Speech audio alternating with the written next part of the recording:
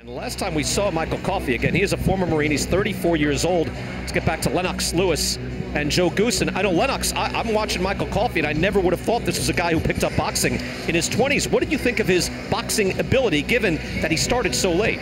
I think it's good. You know, the fact that he's sparring with these different people, you know, you gain a lot of experience. You must gain something being in top guys' camps. So the fact that he's coming out as a switch hitter, he's developed his own style. It's an unusual style for a heavyweight, but it's a good look for heavyweight boxing to see a switch hitter in there. Joe, what about you? Well, look, I mean, we raved about him the last time we saw him. He kind of surprised us. He knocked out Pena, the undefeated guy, and was really, really good. Look, I mean, these are big guys. Both of them over 250 pounds. Pretty amazing. And look, Joey Abell is a tough guy himself. He's got 33 knockouts as well in 35 wins. So, you know, this has all the earmarks of a knockout coming. You see right there the tail of the tape, and there is Michael Coffie out of the Bronx. Again, 8 years in the Marines. And take a look again. Yeah, don't go anywhere. Michael Coffie, 5 of his 7 knockouts within 2 rounds, and 24 of the 33 knockouts for Joey Abell within 2. Abell's been in with some of the best fighters in the world, but Coffie is the guy that we're watching. Let's get to Heidi Androl right now. Heidi, again, he's a very interesting guy. There's a lot of facets to his life. Please give us a few more.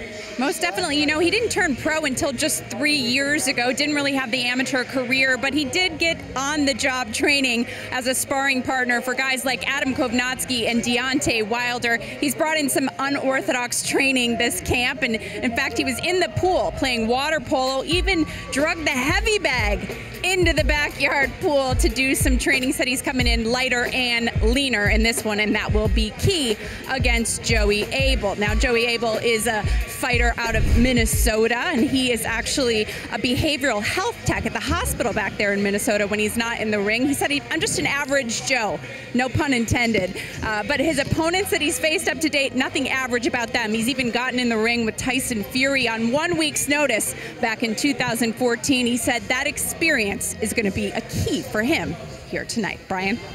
Yeah, Heidi, he's been in. Again, average Joe doesn't fight Tyson Fury, Chris Arreola, Freza Kendo, by the way, Tomas Adamic.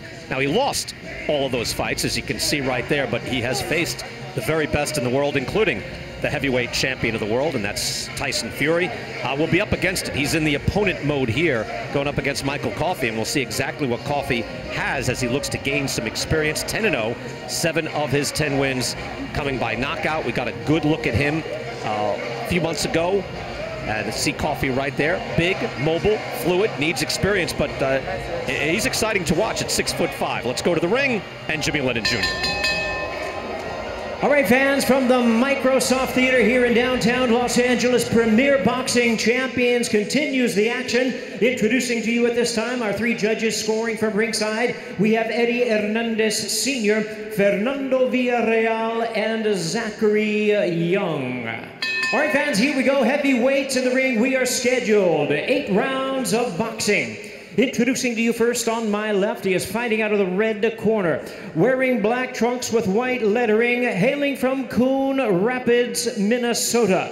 He weighed in at 250 3/4 pounds. His record stands at 35 wins, 10 losses, with 33 big wins coming by way of knockout. Here is the battle-tested, battle-ready veteran southpaw known as Minnesota Ice, introducing Joey Abell. And his opponent across the ring, fighting out of the blue corner in this 8-round attraction, wearing black trunks with silver trim. He is fighting out of Orlando, Florida, by way of Brooklyn, New York. He weighed in at 267 3/4 pounds. He is undefeated in his campaign in the ring with a record of 10 wins, no losses, 7 of his wins coming by way of knockout. Here's the undefeated former U.S. Marine, introducing Michael P.A.N. Coffie. And our third man to the ring now to give instructions, Rudy Barragan. Thanks, sir. Chief Seconds fighters, come on in. Belts are good, guys, okay? Do me a favor, protect yourselves at all times. Obey my commands at all times. Good luck to you both, okay? Here we go. Michael Coffie, 8 years in the Marines, served several tours in Afghanistan. That experience, of course, giving him very different worldview, discipline, and drive. Again, he's 34, got a late start in boxing, but making the most of his chance. And he is, again, Joe Goosen, big, mobile, fluid, and I just liked the way he boxed. It was exciting, and I was surprised to see him so balanced and so poised. We're underway now, round number 1. And here we go. Joe, your thoughts on Coffie as he gets started? Yeah, look, he surprised us in the last fight. You know, he was very versatile in the ring and very fluid. He went from right-handed to the left-handed very easily. He made the switch, which he'll probably do tonight because he's fighting a southpaw in Joey Abell right now. But again, he's got to be cautious, and he's capable of doing many things in the ring for a guy like that move right there. That was a beautiful little pivot. It's just the start of the things he can do. So I expect to see a lot of good things out of Coffie because it looks like he trained very hard for this fight. He knows he's got short time to go a long way. Yeah, he says he'd be up around 300 pounds if he wasn't boxing. He comes in here at just over 267 pounds. But Lennox, you can imagine, he started boxing, and 2 months later, he entered the Golden Gloves in New York City. So he picked up very, very quickly. Yeah, I mean, the fact that he picked it up after that, you know, some people are natural, and I look at him as a natural heavyweight and a good heavyweight. The fact that he's coming out and he's throwing good sharp punches. This is what you like to see from the heavyweights. Sharp punches, good combinations, and good ring generalship. Even the way he sprung in there, he's able to get the range and is able to hit Abell with a lead hook. Abell experienced enough to get back, but it grazed him. So you see Coffie establishing distance and with good vision as he gets a good look here in round number 1. I got a question for Joe. Yeah. Who was the last sparring partner that became heavyweight champion? Jimmy Ellis? Lennon? Jimmy Ellis? Is that him? Well, I don't know. You well, Larry Holmes was a sparring partner too, right? That's right, Larry Holmes. Larry Holmes for Ali. Well, I thought you had the answer. You're supposed to have the answer when you ask me a question. It was a question. Oh, I don't know. Okay. I thought it was being like Mr. T. Joe, I'm helping you out. You're supposed to answer the question when somebody asks you a question. As Mr. T would say, if I'd known I was going to be tested, I would have studied.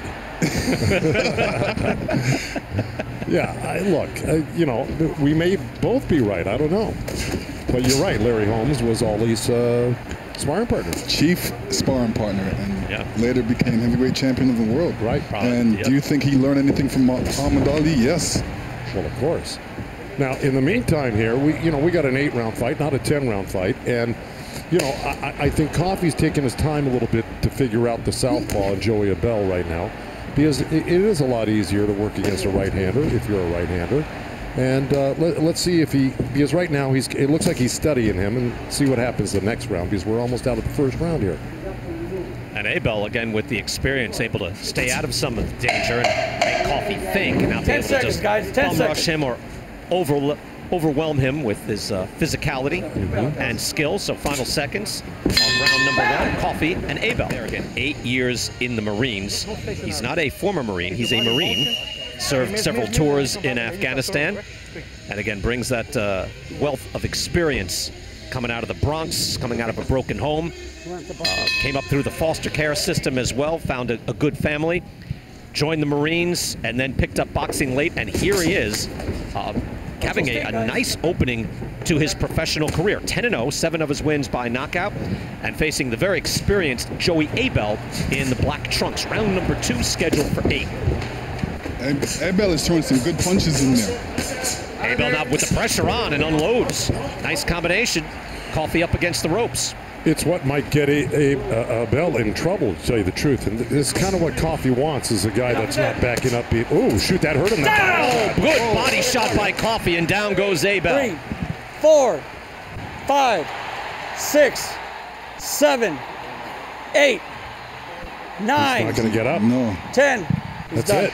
That's it. Abell was looking at his hand. He's trying to tell the referee something, but either way, this fight is over. A one-shot, body shot knockout for Michael Coffie.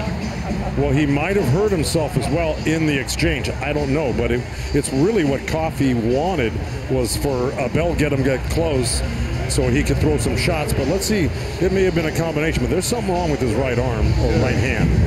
Like he pulled it out of, oh, his muscle. Yeah, he may have torn his bicep.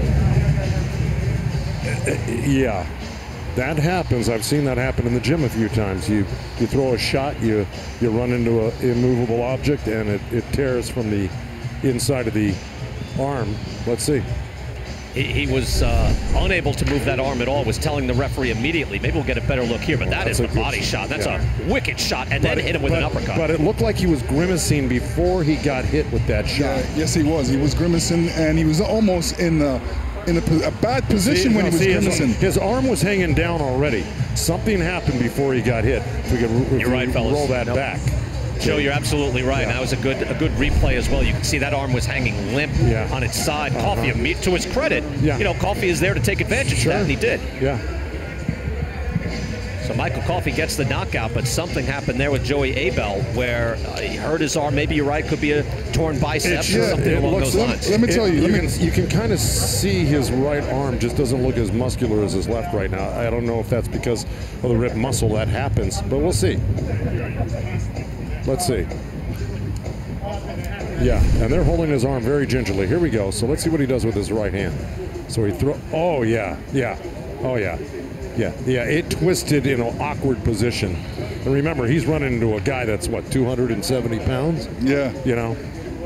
And that right arm just hung there, and he was a sitting duck. Although Coffie pounced on him, to his credit, pounced on him immediately. Yeah, and it took him out. You know what I wanted to say? What's that, Len? Sometimes when you come into a fight, you got to warm up. Most of these guys that are coming in, they're not warmed up as much as they should be, because you know we're the big heavyweights, and you need to warm up a long time. I remember when Muhammad Ali used to warm up before his fights. He used to shadow box for an hour. So that could be some of that could be true, or it could be something that he injured earlier before, and it really went on him, or it's just an awkward punch that caught Coffie the wrong way. So Michael Coffie had a knockout win back here in August 8th, beating the previously unbeaten Luis Pena, and here Joey Abell, after a decent first round, goes down with a big body shot and uppercut. Michael Coffie remains unbeaten. In the ring against very game Joey Abell, who was bringing it before all of this. And then there was a backstory on that. See Michael Coffie even looking puzzled as he put Abell down, and we'll get a little more information on this right now, pointing to the arm.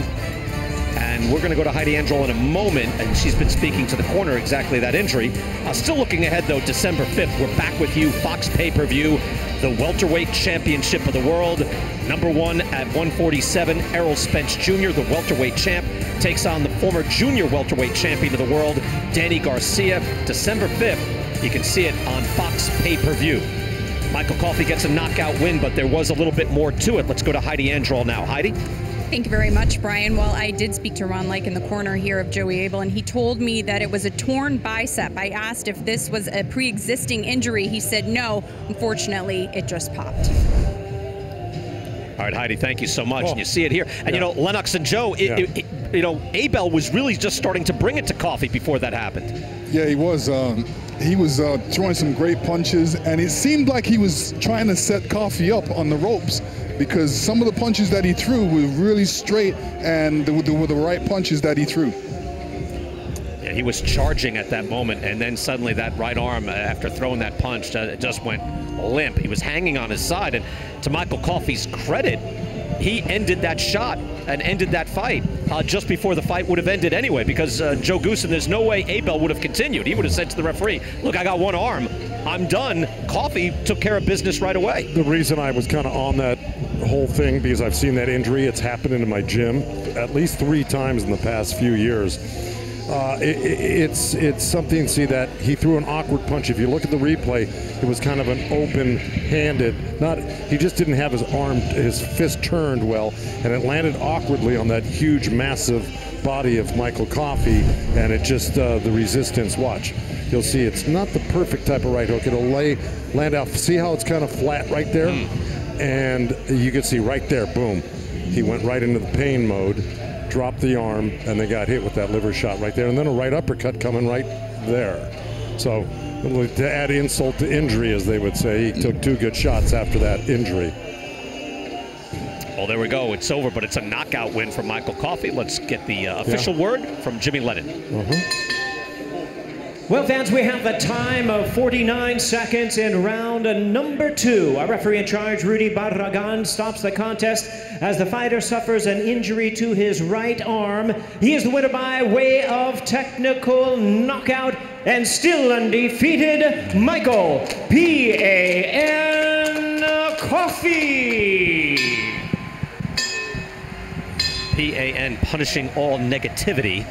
And a lot of positive things here for Michael Coffie as he gets to 11-0. 8 wins by knockout. You see the Coffie box, not a lot of work here. Oh, 5 and 8 landed.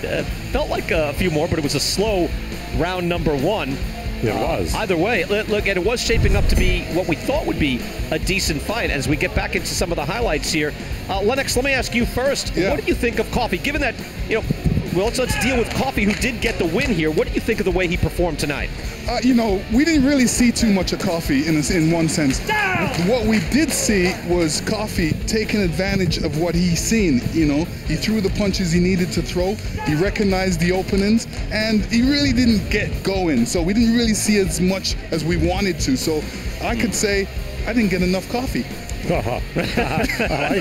Kind of an incomplete. I'm going to have that framed. That quote. Okay. You know, Joe, his job, though, is to get by a guy who is 35-10, who has fought the heavyweight champion of the world, right? Yeah, he took care of business. That's right. 35-10 with 33 knockouts. He beat a good guy, and I think we would have seen a great outing by Michael Coffie tonight had that injury not occurred. Either way, Coffie he's now, the winner.